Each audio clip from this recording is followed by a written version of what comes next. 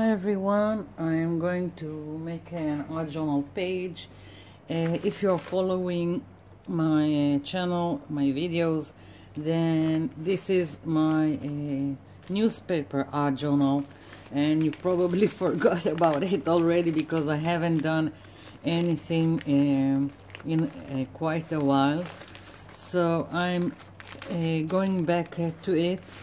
This is great for playing around and experimenting. What's the worst that could happen? It can go to the trash if you don't like it. And I'm planning on, I want to do some kind of roses, geometrical roses, something like Renee McIntosh, and we'll see how it goes. I'm starting with a background that I want to look like I don't know, terracotta, and I've got here several colors from Deco Art.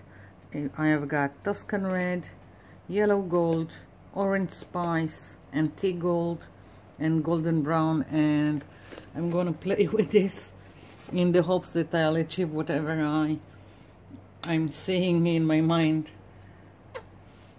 So we'll see what happens. It's a bit this newspaper is quite big, so it's quite it's a little bit of problem to fit it all in the frame. My phone keeps doing zoom in, although I didn't ask it, and I can't find the feature that will cancel the zoom in, so I'm hoping you can still see what I'm doing, and we'll see what happens. I'm standing so I can also see what I'm doing. As I said, this is quite a big piece. I'm starting in here in the middle, and the only thing I've done is I'm always putting where the seam is, I'm putting either gluing a piece of paper or putting masking tape, and then I've just gessoed the whole thing. It's easier to work like this. If I wasn't going to paint, I wouldn't have bothered. If it's only gluing and doing some decoupage, you don't need to prepare the page with gesso. So here it is already prepared, and I'm starting in the middle with the gold because I want some light to come from the middle, and I'm just moving and smearing paint.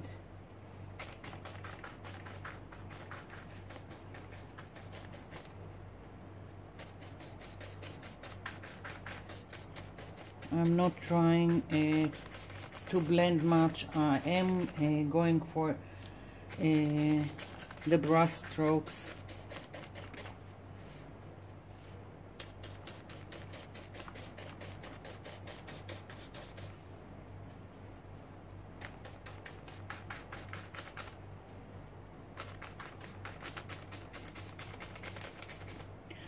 I am looking at my page and looking at the screen of my smartphone, so I can see what you can see. So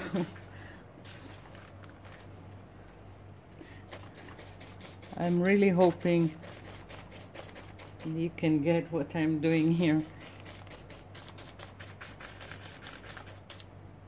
I will need to go inside. The gold didn't take quite well in the middle, but for now I'm just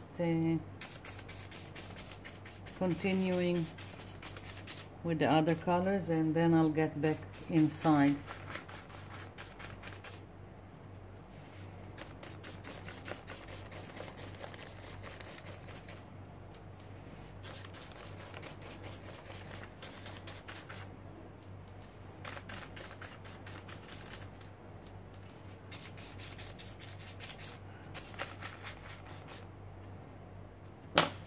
think I need more of this color, and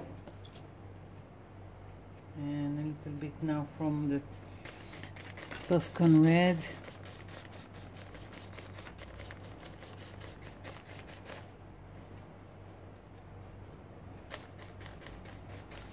I've got I'm kind of taking from the other colors. It just more adds more interest, so I don't care if I have a little bit of this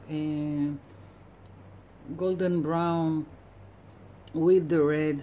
It just adds more interest, and this kind of orange spice with the red again.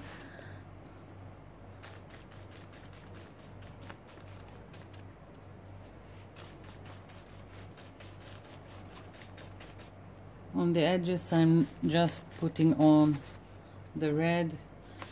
It's not exactly the color that I was looking for, but for now I'm going with it, and maybe later I will add another shade, another to make it look what I wanted it to look like.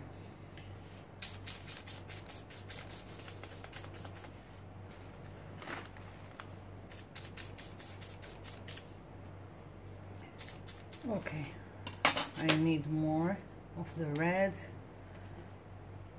and more of the orange spice, and now I'm going to add, let's see, I'm thinking burnt sienna maybe will help this look more like terracotta. Let's see, first the red here, so it will be like the other side of the page.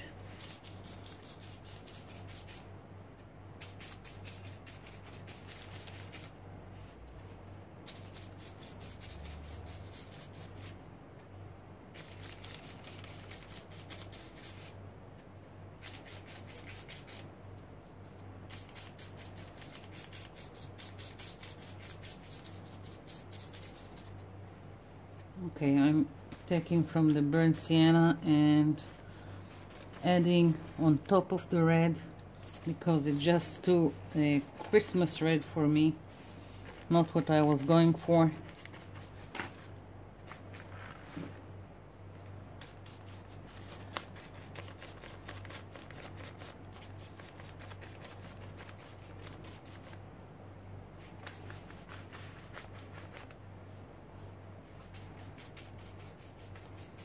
I'm just really going in and with the burnt sienna and the orange spice, because I didn't like the red here. Wasn't what I was looking for.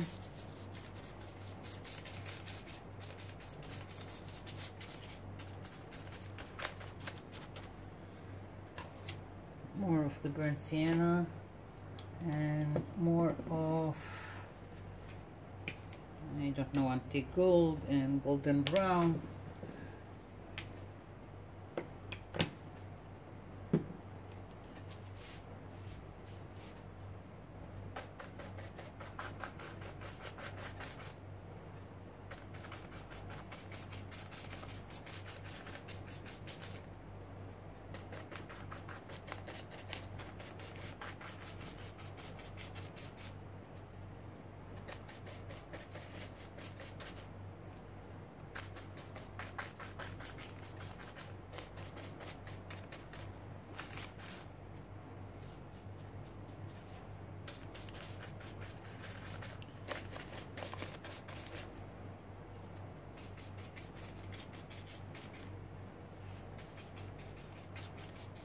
I'm mixing the burnt sienna now with the golden brown and the antique gold, and adding it to the mix here in the background. I'm just playing. Basically, I'm just playing. and you can do whatever you want.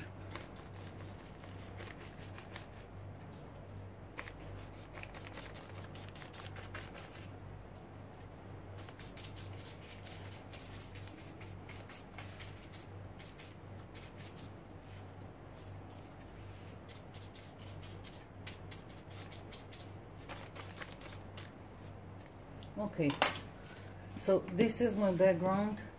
I'm moving it aside so it will dry, and now I'm moving along to the roses that I was talking about. And let's see, moving this aside, and I'm gonna take just plain paper or deli paper so I can do the roses. And I want like 3 sizes. I'm going to start by drawing 3 circles. Use whatever round object you have.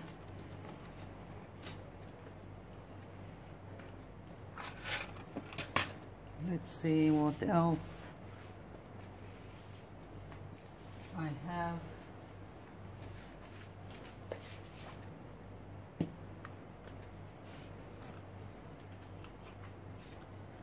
And another size. This is, yeah, I can do this one. 3 sizes. So, geometrical. Now I'm not trying, I'm just doing it's like so. I'm, as you can see, I'm not trying very much to be accurate. Let's see, maybe like so, and another one. Yeah, here is one rose. Let's do another one.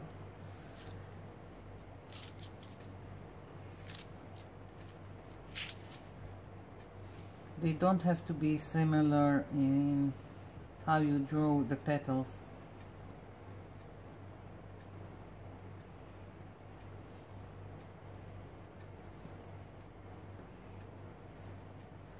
And another one.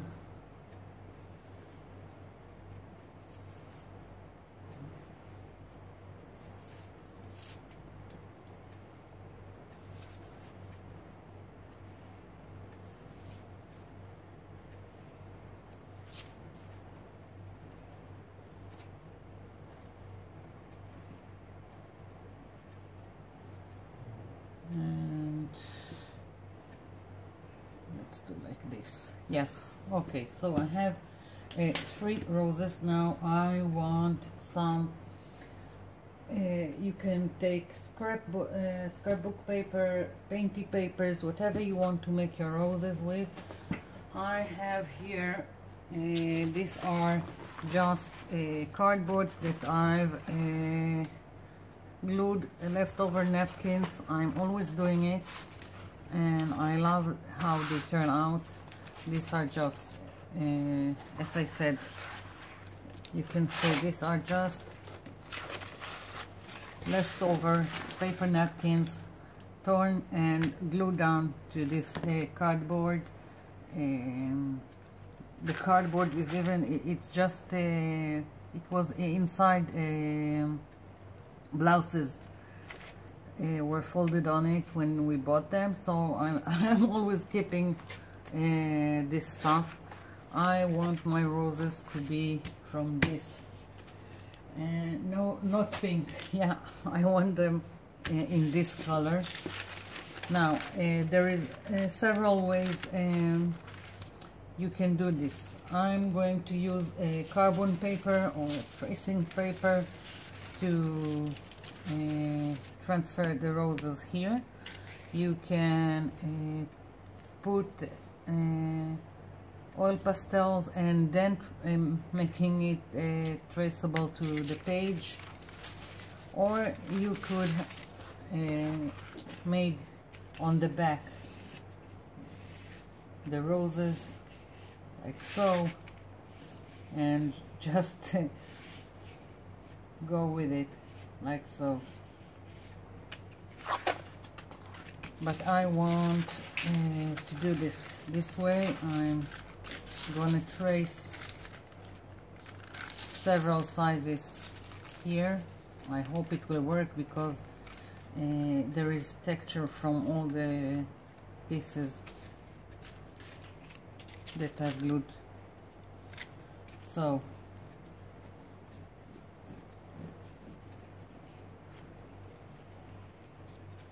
let's see if it worked. Yes. So I'm going to trace several roses to here, and then I'll come back. I'm back, and as you can see, I've already traced and cut most of my roses. I just kept the last one so you can see what I'm doing. Now I'm doing it freehand. I'm not trying it for it to be symmetrical. I like it when it's a bit crooked. For me it seems more interesting and with more character if it's not symmetrical. It is geometric, but I'm no Renee McIntosh. It just inspired me, and I'm not even trying to make the lines even. They are at one side, they are thicker. I think it just adds to the flower for the look of the petals.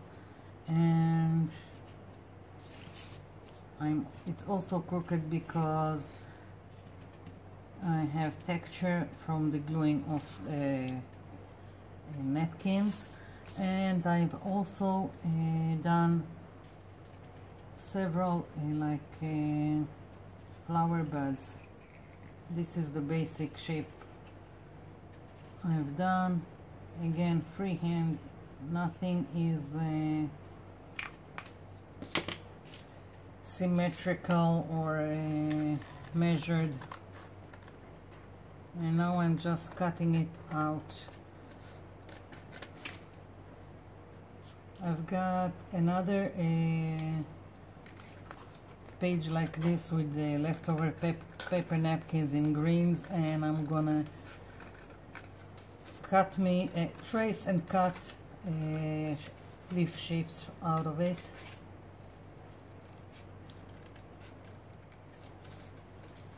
Here we go.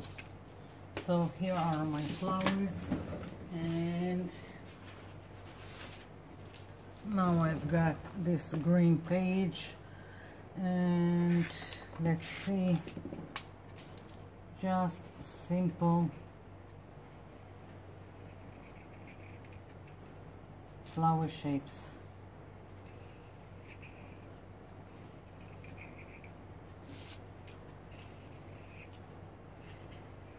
And as I said,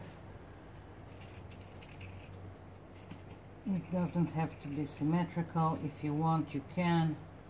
That's just how I prefer it. So I'm gonna cut all these pieces, and then I'll come back. I'm back, and all the pieces are cut. Now is the stage where I'm just playing around with the placement of the pieces, and it's gonna take me some time. I don't know where everything goes. Just as I said, playing around, that's half the fun. And when I've decided of the final placement, I'll glue everything, and then I'm going to take again the the permanent marker and draw stems for the flowers. So I'm gonna place and glue my pieces, and I'll come back. Hi, I'm back. I've glued down the flowers and the buds, but I haven't glued the leaves. I'm not quite sure I like this green on my page, so I'm leaving it be for now. I'm just going to draw some stems for my flowers. Something like that.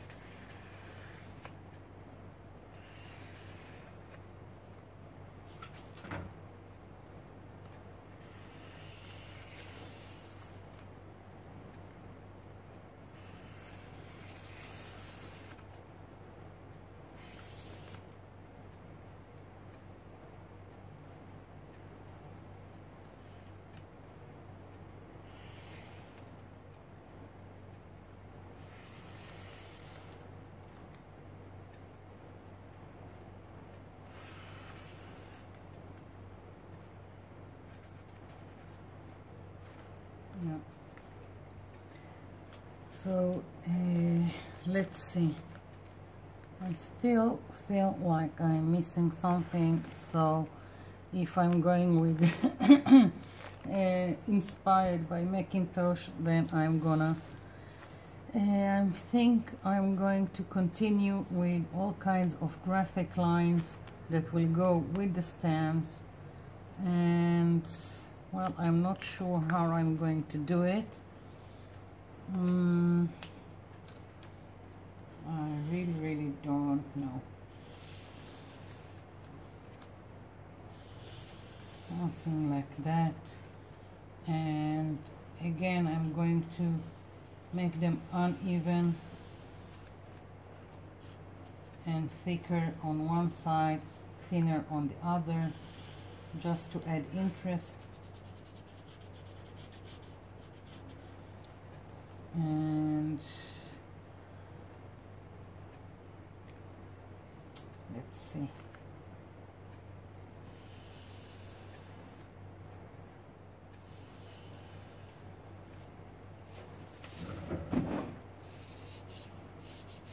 I'll move it closer in a minute so you can see what I've done. I'm sure I'm not in frame, as I said, don't have here. That's what I'm doing, and just playing around here. So I'm gonna do more lines like this, and I'll come back. I'm back and I'm finished with lines, and more. I've added a little bit more drawn leaves, and I just took now acrylic paint, burnt umber, and diluted it with water, and I'm just going to go over the edges of my page and I've diluted it a little bit too much. Here we go. I just wanted to be more framed.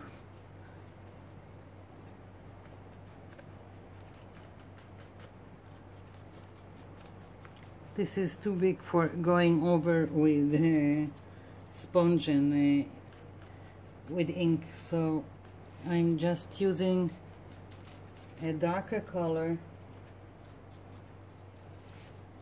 to go over the edges and just add some framing to my page. And I can also go in and smear a little if I think it's made it too harsh. lines on my page.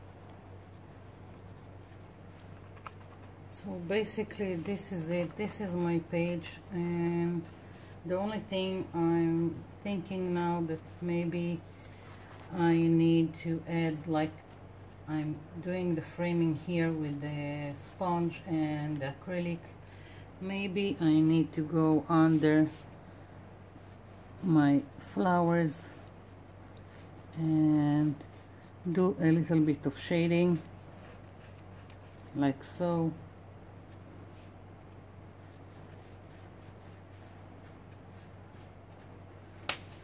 I'm gonna take a sponge that is smaller, just so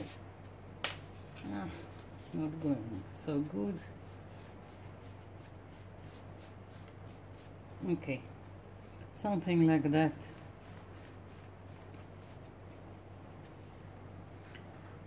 So you can see I'm just playing around, nothing is accurate. I'm not trying to do exact things.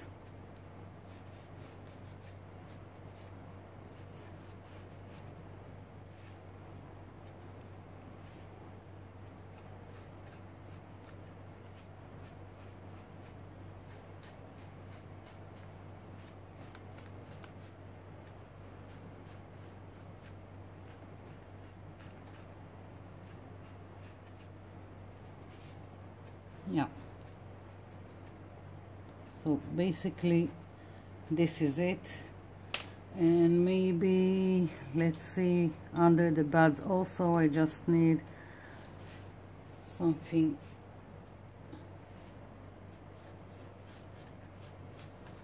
Yeah,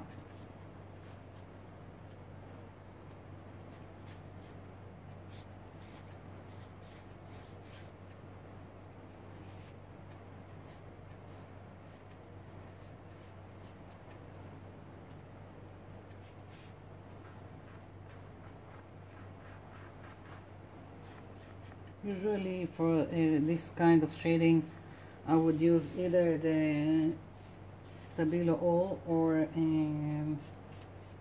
one of my lipsticks, but I've already had this color for the border, so I'm using it.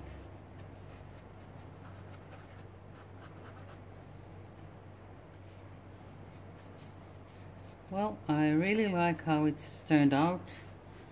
Basically this is it, and I hope you enjoyed it. Thank you for watching, thank you for commenting, and the next video I'm going for, there is a giveaway, because I don't know how, but I've reached a 2K, and there is also Happy Mail that I just got from Maria. So I'll be seeing you in my next video. Bye for now.